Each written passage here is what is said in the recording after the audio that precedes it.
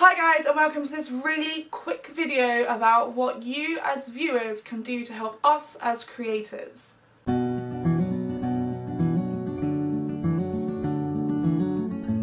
So I originally did this video on my Instagram Live and Instagram TV video and also on my personal Facebook to show my viewers, my fans, my friends, whatever you want to call yourself, how you guys can help us as creators to become a bigger and better channel, to get our content out there, and how you can support us in other ways. So I was going to show you, and I did in those live videos, the analytics that YouTube provide for us as creators, because they recently changed. I touched on how they were going to change in the monetization or demonetization video, which I will link here, and I wanted to go a little bit more in depth with that. So analytics, they are updated daily and they show you your subscriber count, your view time, your your view count and your watch time, and just various other things like what people have searched for to find your videos, video analytics in themselves, so like each video has analytics as well as your channel as a whole. And there's probably some other things. Monetization, should you have monetization. However, like I said, demonetization video touched on this. They changed it recently. So it used to be your subscribers have always been important and your view count. So the view count is what you as watchers see. So that is like, this video had 123 views. That's what they used to count as towards what is a successful video. And the more successful video gets shown more, and it snowballs and it snowballs and then it's viral, and hopefully that will reflect, if it's a good enough video, in your subscriber count. However, they recently changed it, so about 6 months ago they changed it over to your watch time. So that is how much time you as a viewer have sat and had that video playing. So that is super important, because to be monetized, which isn't the end of the world for creators, it is nice, who doesn't like earning some money, but it isn't the end of the world.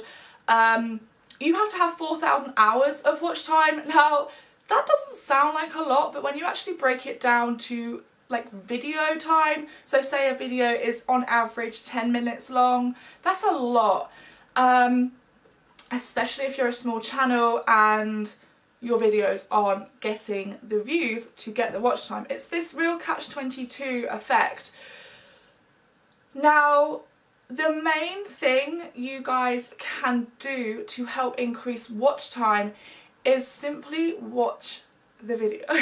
I know that sounds so simple, but it's the most effective way. I've had people that say, oh yeah, but I clicked on your video, so it counts as a view. Like, I've seen people do it. They're like, oh yeah, I'll watch that, and they click on it, wait around 30 seconds and click off it.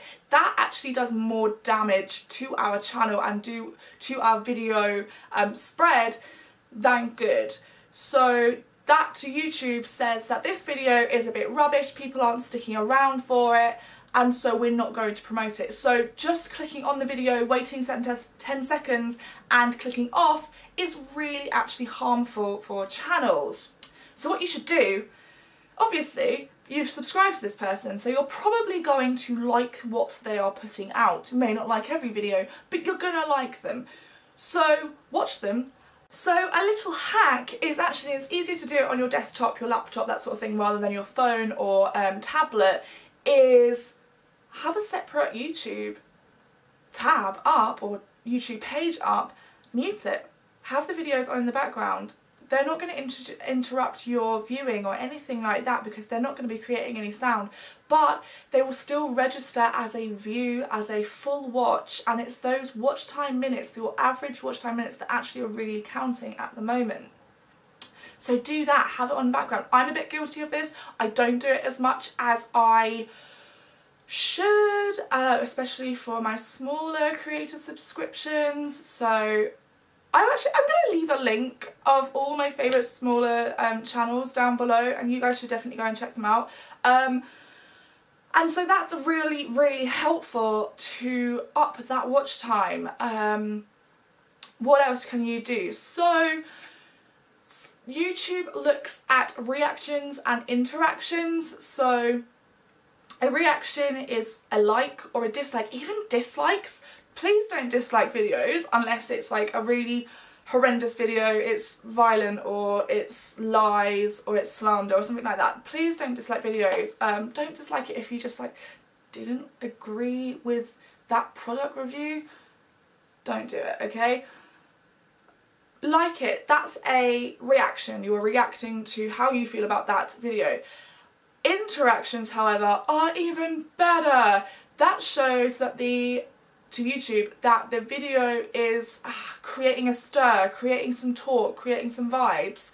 So leave a comment, even if that comment is just like an emoji, just a smiley face emoji, or just be like, great vid, or wow, you look so happy, or oh, that lip colour is really nice. That's great. Comments with questions are even better, because then that gives the opportunity to the creator to reply, and that also counts as another interaction. More interactions means more boost to the video. YouTube is seeing that that is creating that, so they're going to push it higher and higher and higher.